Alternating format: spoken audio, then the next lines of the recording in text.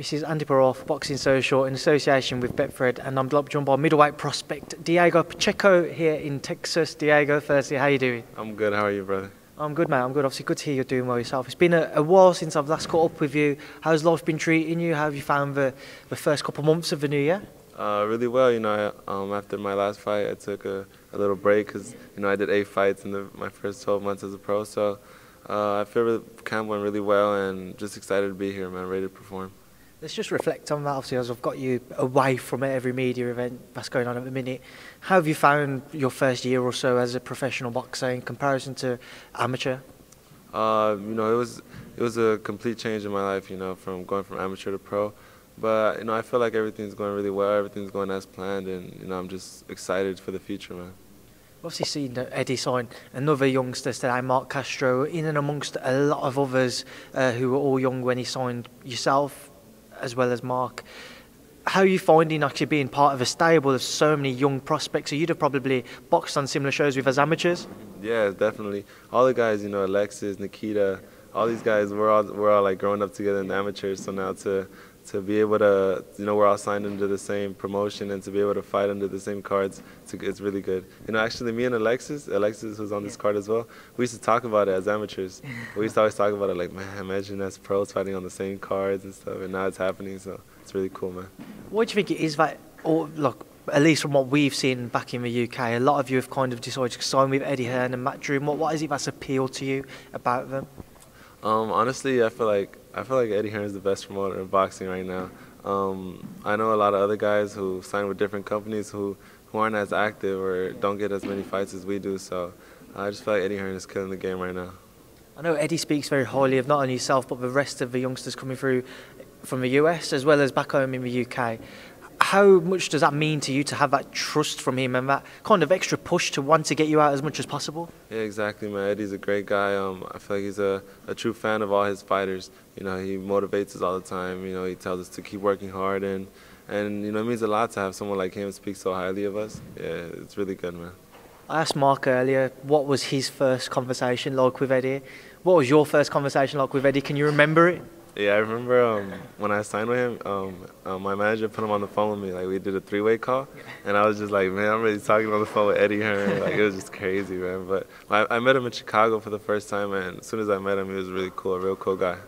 What's he like away from the cameras? Because I've just done my interview with Frank Smith, and Frank said, off camera, he's obviously very professional, very businessman-like, but obviously on camera, we see the completely different side. We see the no context Hearn side that we see. What's he like off camera?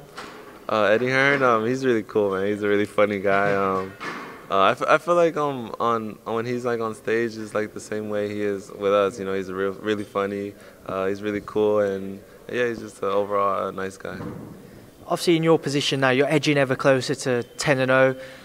How you kind of seeing the rest of this year playing out for yourself? Once you reach that landmark, how do you kind of see the rest of the year going?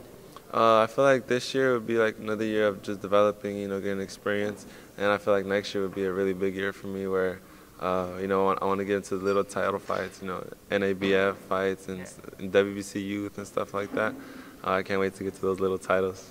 I see the little gleam and the smile on your face just mentioning titles. If it was up to you, what level do you feel you could operate at now? Do you feel like you could actually fight for certain titles at the lower down right now? But obviously you've got to follow the path that Eddie's guiding you, or?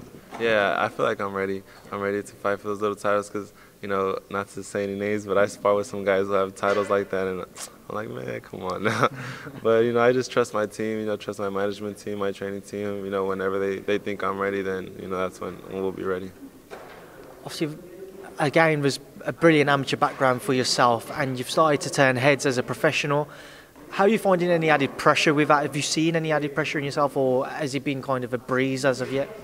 Yeah, I feel like in every fight, I have there's big expectations on me, and I feel like, there's always a lot of people watching me and a lot of people who look up to me, so I feel like I always have to prepare myself 100% to perform, but, it's always been like that, so it's not really any pressure, it's just more like that's what I have to do, Obviously, again, spoke to Mark earlier. Mark mentioned Eddie said he wants to try and get him to across Europe to different countries. When can we expect to see you start to make waves across Europe? My last fight was in Saudi Arabia, but this year, hopefully, I'll be in the UK fight, my first fight in the UK. I can't wait to go out there. So obviously, I remember your fight in Saudi. I was out there covering that card. But just with Europe itself, and you mentioned the UK, what's your thoughts on the British fans? I spoke to Mark, again, bringing Mark up, but I spoke to him off camera and he said he loves the British fans and the way that they are. What was your initial thoughts on the British fan base in boxing? Yeah, I mean, they're really big on boxing out there, huh? Because I have a lot of followers, British followers from the UK, and a couple of my friends who fought in the UK, like the Magician, Ota Jones. They tell me all the time, they're like, man, when you go out there, you're gonna love it. The fans will go crazy. So yeah, I'm excited to go out there. You're gonna enjoy the food out there as well? I hope so. Yeah, I hope so. And obviously, you just wanted to get forward on Saturday night now. What should we expect from you come Saturday? What do you know about your opponent? About my opponent, I know he's real experienced. He has a lot of fights, but I know he's never been in the ring with anyone who's as good as me. So I'm real confident, and I know I had an amazing training camp. So expect great things from me for sure. Just want to work our way through the card and come on to a couple of topics as well. The headline fight, Michael Garcia versus Jesse Vargas. I've said it to everybody in my interviews. It's been a fight which has possibly slid under the radar simply because of Wilder Fury being the weekend before. But it is a brilliant fight. People working out, can Mikey operate at 147? Is Jesse going to be too big for him? Obviously, he's both of them world level fighters. What are your thoughts on it? I admire those guys both a lot. Growing up as a kid, I remember watching them both on TV. So to be able to fight on the undercard is amazing, and I expect it's going to be an amazing fight between both great champions. See Roman Gonzalez as well. I know he's Nicaraguan, but he's known across those smaller weights for at one stage being a potential pound-for-pound contender. What do you expect to see in his bout against Cal Yafai? Chocolatito, he's a true legend of the sport. He's an amazing fighter. And his opponent, I never seen him fight. I've seen a few of his highlights, and he's a really good fighter. He's the longest British, British longest reigning world champion. Yeah. So he's that for a reason, So I expect a great fight. I hear a lot of people saying that that's the real main event of the show. So we'll see. I mean, obviously, just to move away from the card, just get your thoughts. As we mentioned, Wilder Fury 2 is obviously just about 5 days ago now. What was your thoughts on Tyson's stoppage victory? Yeah, Tyson, I know he's a great boxer. I thought he was gonna box him for the first few rounds, and I thought Wilder was gonna catch him with that right hand, but it was impressive. Tyson Fury gave it to him, and he finished it well. Obviously, after the fight, Deontay came out and he said his costume weighed him down a lot on his ring walk, and he didn't agree with his corner throwing in the towel. What were your thoughts on both of those comments? I thought they should have thrown the towel like a round or two before they did, and about the costume, man, who knows, Yeah. Could we expect to see you have a ring walk like that in the future? No, definitely not. No, simple guy, keep it simple. Obviously, Deontay has also said he's going to exercise that rematch clause. We'll expect a third bout. Something you're interested in? I feel like it's going to be the same outcome as the last fight. I feel like they should just go for Fury and AJ. That's what I was going to ask you. If Fury-Joshua was to happen, how do you see it playing out? It's a really tough fight. Fury is a great boxer. He's really big. But AJ is also a good boxer, and I like how he puts his punches together. A lot of people wouldn't agree with it, but I'd go with AJ.